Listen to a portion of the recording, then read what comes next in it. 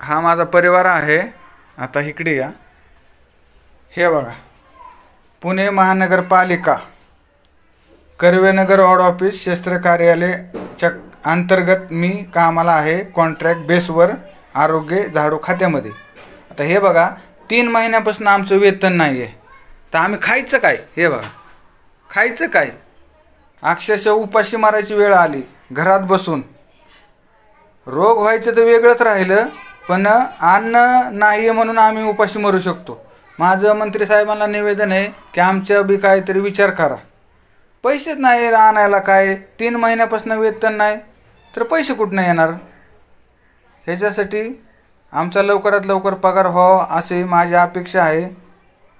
तेवढं लवकरात लवकर पगार झालं तर बरं होईल साहेब। धन्यवाद साहेब।